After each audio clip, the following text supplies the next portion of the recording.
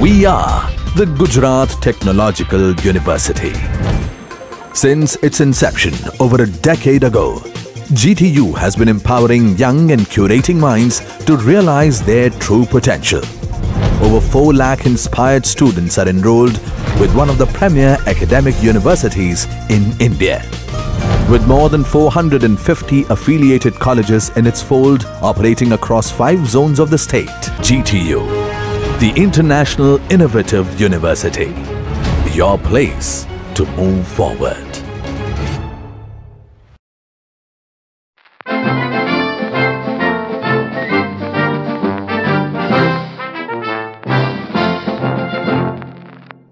Hello friends, let us have a concept of Fourier integral.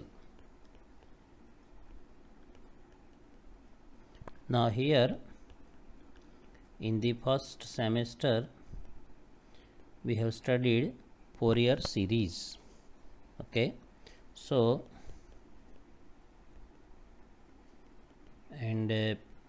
there what we did, if we are having any periodic function, you can have that function as a signal also, and if the period is 2L, say in minus L to L, or say 0 to 2L, or in general also we are having some finite period, then that function can be expressed as a Fourier series. Okay, so that we have studied. Now our question is, if a function is a non-periodic and we have, say, the interval is infinite, say, okay, so that is another thing is, say, L tends to infinity. So then what? Okay, so that answer given in Fourier integral.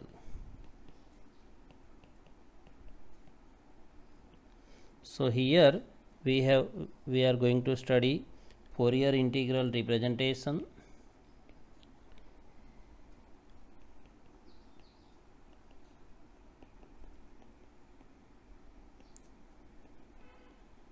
then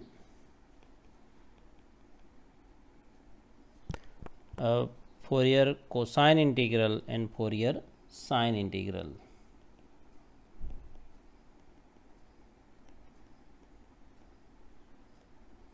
And Fourier sine integral. So let us have the theorem here. That means how we are representing that function as a Fourier integral. So here we are having a function f, and that is a function is like it's a piecewise continuous. Fx is a piecewise continuous. Piecewise continuous meaning, if you are having a domain, we can make that domain into some sub intervals, and then in each sub interval the function is continuous. Even its derivative is also a piecewise continuous. Moreover,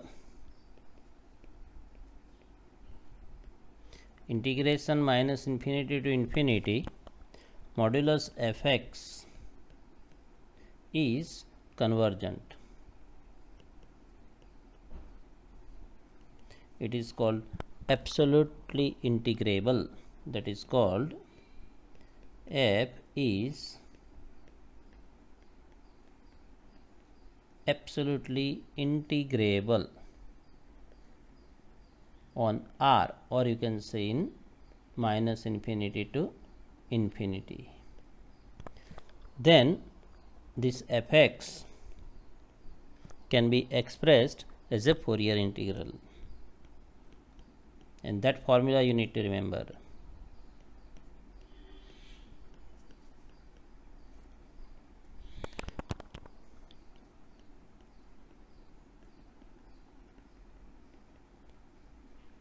and the expression is, and the representation is, fx is equal to integration 0 to infinity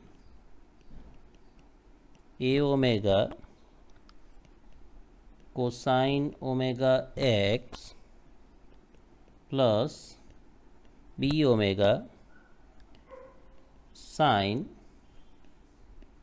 omega x dx, where a is 1 over pi integration minus infinity to infinity f of v cosine omega v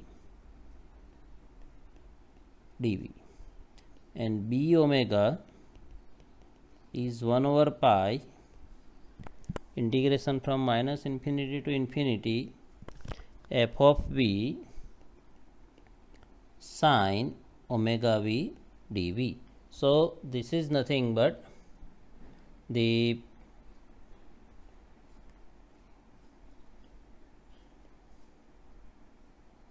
Fourier integral. So this is Fourier integral. Okay, now if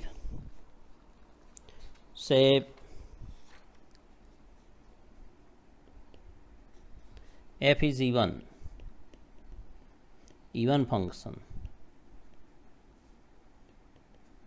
so if f is even function, then b omega becomes 0, because then the f even sine odd, so this is odd function, and so that b omega 0, and this f even cosine also even, so this is even function. So then we write fx is equal to integration 0 to infinity a omega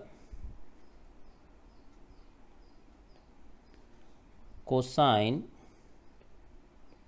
omega x dx. This is the dw. It's a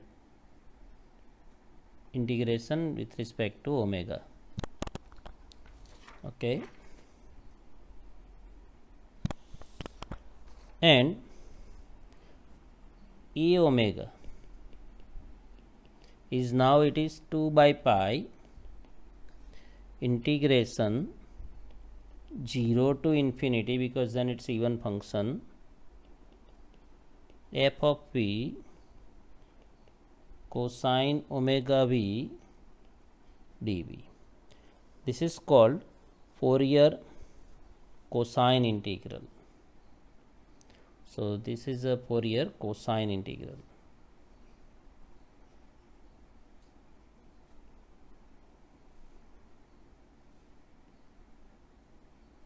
So this is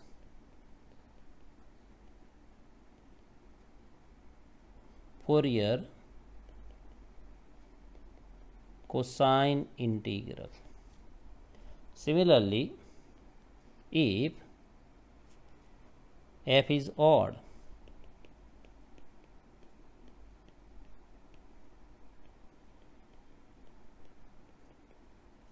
then a omega becomes 0, because if f is odd function cosine even, so this one be odd, so this 0, and this will be 2 times 0 to infinity, because this will be even function. So then a omega 0, and fx equal to integration 0 to infinity b omega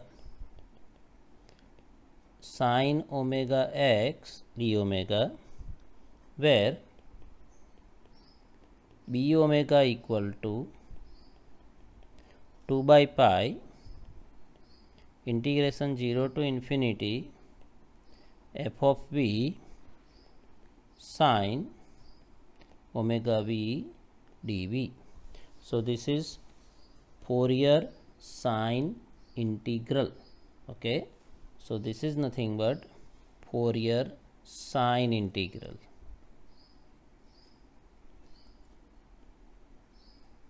So this is Fourier sine integral. Okay, so now you need to remember this formula. Let us take one example. So let us take this example. This was asked in GTU many times, 2-3 times. Say winter 13, summer 15, summer 17, and so on. The question is, find the Fourier integral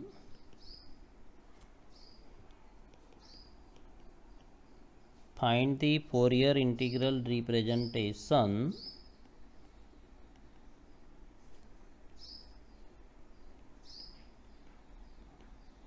of fx is equal to 1 if modulus x less than 1, 0 if modulus x greater than 1. Okay, and next, hence evaluate integration 0 to infinity sine omega cosine omega x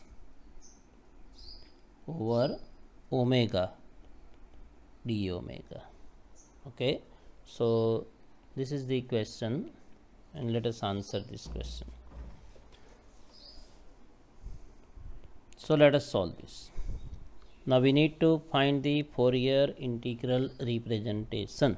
So that Fourier integral representation is fx equal to integration 0 to infinity a omega cosine omega x plus b omega sine omega x d omega, where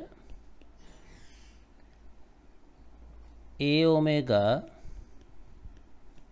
equal to 1 over pi minus infinity to infinity f of v cosine omega v dv, and b omega is 1 over pi integration minus pi to pi f of v sine omega v dv. Now let us see this a omega equal to 1 over pi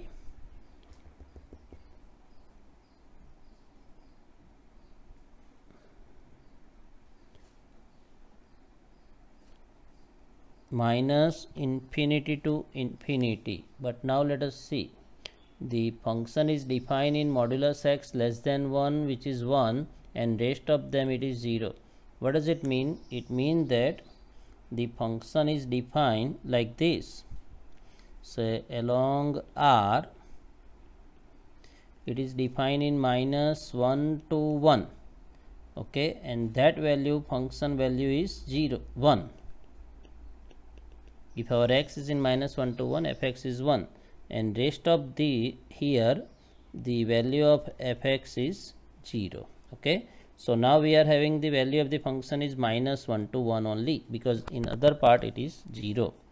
So that is minus 1 to 1, and the value of f of v is 1 cosine omega v dv.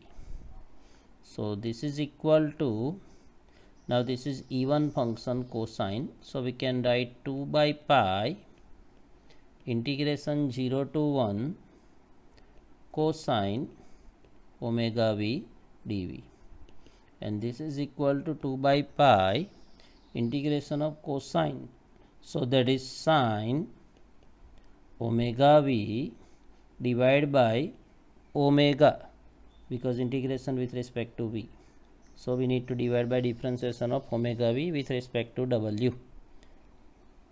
respect to v, and this v limit is 0 to 1. So this is equal to 2 by pi sine omega upon omega, because when v equal to 1 and when v equal to 0, sine 0 is 0. What about b omega? So b omega is 1 over pi, now it is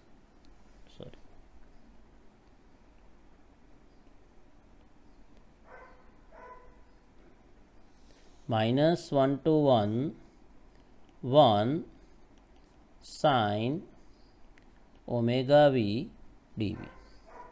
So this is equal to, now this sine is odd function, so value is 0. So what is the Fourier integral representation? So therefore the Fourier integral representation of fx is equal to, now this one, integration 0 to infinity a omega cos omega x plus b omega sin omega x d omega. Okay, so integration 0 to infinity a omega cos omega x plus b omega sin omega x d omega. This is equal to, now b omega is 0, so b omega here 0, so this part is 0, and a omega is 2 by pi sin omega upon omega. So this is equal to integration 0 to infinity sin omega 2 by pi sin omega upon omega cosine omega x d omega, or this is equal to 2 by pi integration 0 to infinity sin omega over omega cosine omega x d omega. So this side is fx, so can I write like this? We take 2 by pi on the left hand side, so we take 2 by pi here. Okay, so that is equal to integration 0 to infinity sin omega cosine omega x over omega, so that we want to find d omega is equal to pi by 2 into fx. But now what is fx? Fx is given modulus x less than 1, then it is 1, and modulus x greater than 1, then it is 0. So now one more thing you should take care, exactly at the 1. So at x equal to 1, we need to take the average value. okay, and at x equal to 1 the average value is here. We need to take where it is the discontinuity. So where it is discontinuity, we need to take f of x plus 0 plus f of x minus 0 divided by 2. So here the function given is this way. It is 1 if modulus x less than 1. So this is 1 in minus 1 less than x less than 1, and 0 if x is not in minus 1 to 1.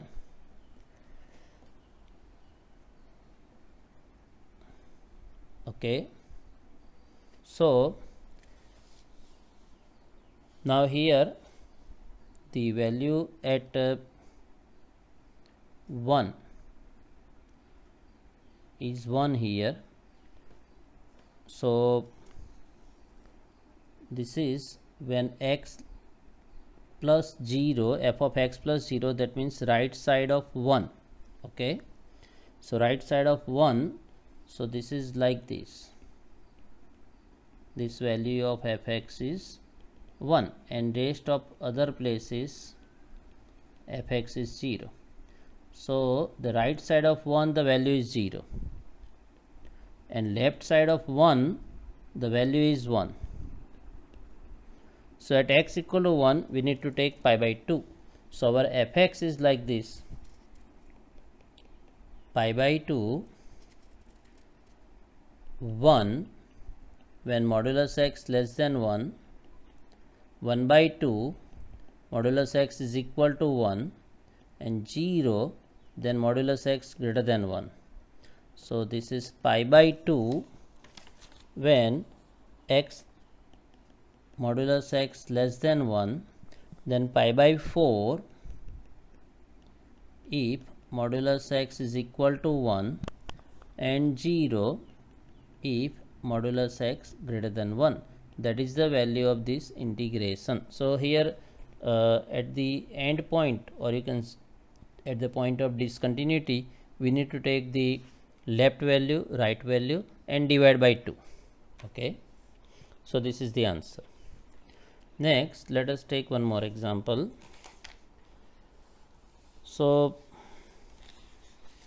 find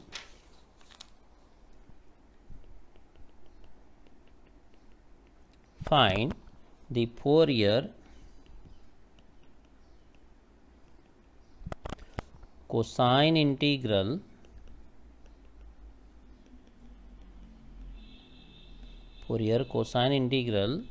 of fx is equal to e to the power minus kx, where k is positive, x is also positive. Okay, so this was also asked into 3 times, say March 10, winter 16, winter 17. Okay, so we need to find the Fourier cosine integral. Now what is Fourier cosine integral? Fx is equal to integration 0 to infinity a omega cosine omega x d omega, where a omega is 2 by pi integration 0 to infinity f of v cosine omega v dv. Okay, so this we can find. So a omega equal to 2 by pi 0 to infinity. Now f of v from here e power minus kv cosine omega v dv. So this is 2 by pi. Now we should remember the formula for the integration, and we have used many times those formula like this: integration e power ax cosine bx dx is equal to e power ax over a square plus b square a cosine bx plus b sine bx. Okay, so this formula we have to use. So now this is equal to e power minus kv over, now a is minus k and this b is omega. Okay, so that is equal to, this is k square plus omega square a, so that is minus k cosine bx, so cosine wb plus b, so omega sine omega b. Okay, this is 0 to infinity. Now this is equal to 2 by pi. Now see, when you take, this is for v infinity, so e power minus kv, so limit v tends to infinity, e power minus kv 0, so that upper limit is 0. Now minus v to be equal to 0, so e power 0 is 1, so 1 upon k square plus omega square, v 0, so sine 0 here, so that is 0, cosine 0 is 1, so that is minus k only. So this is nothing but 2k over pi k square plus omega square. This is our a omega. So therefore, hence the Fourier cosine integral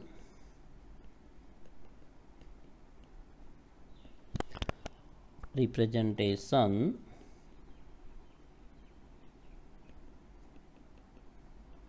of fx is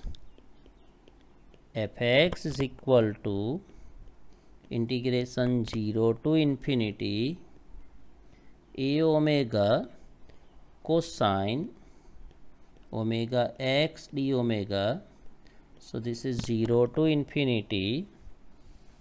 Now we need to put a omega, so here this value, so with respect to omega, so this is 2k upon pi, that can be taken outside, 2k upon pi, this is 1 upon k square plus omega square cosine omega x d omega. So that is the answer. And let us find one more example of sine integral. Okay, so let us take one example. Express fx is equal to integration fx equal to 1 for 0 less than or equal to x less than or equal to pi, 0 for x greater than pi as a Fourier sine integral, and hence evaluate integration 0 to infinity 1 minus cosine pi omega over omega sine omega x d omega. So this was asked in GTU Winter 17. So let us see, this is again not difficult example. So the Fourier sine integral representation of fx is given by fx is equal to integration 0 to infinity b omega sine omega x d omega, where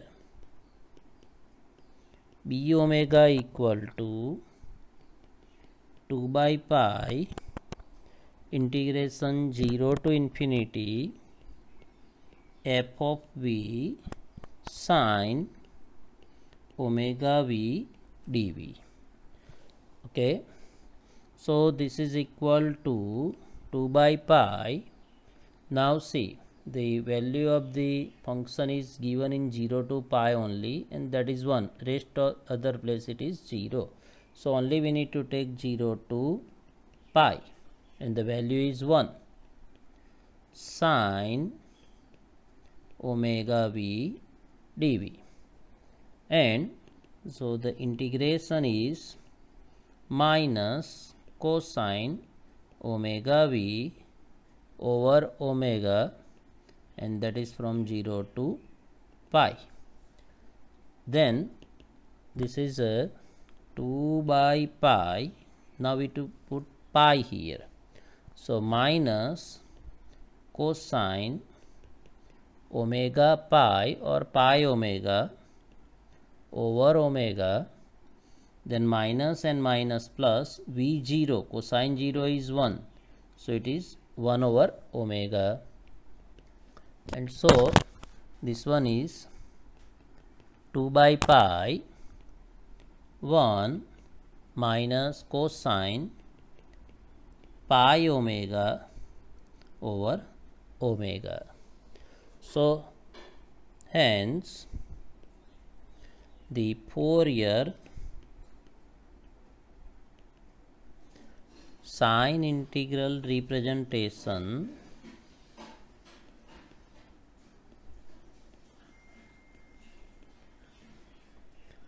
of fx is fx equal to 2 by pi upon 2 by pi integration 0 to infinity b omega, and b omega is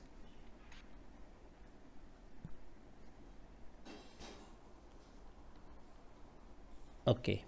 So fx is equal to b omega sine omega x d omega. So now b omega is this value 2 by pi. We can take it outside. Don't take omega outside because we are having the integration with respect to omega. Integration 0 to infinity 1 minus cosine pi omega over omega into sine omega x d omega. Now we take this 2 by pi on this side because that's what we want also. Then find the value of this integration. So therefore integration 0 to infinity 1 minus cosine pi omega over omega sine omega x d omega equal to pi by 2 into fx. and pi by 2 into fx. So this is equal to, now fx is given by 1 when 0 to pi, 0 when x greater than pi. So pi by 2 when 0 to pi, and here we are given close interval, okay, and 0 when x greater than pi. Okay, so that is the answer. Thank you.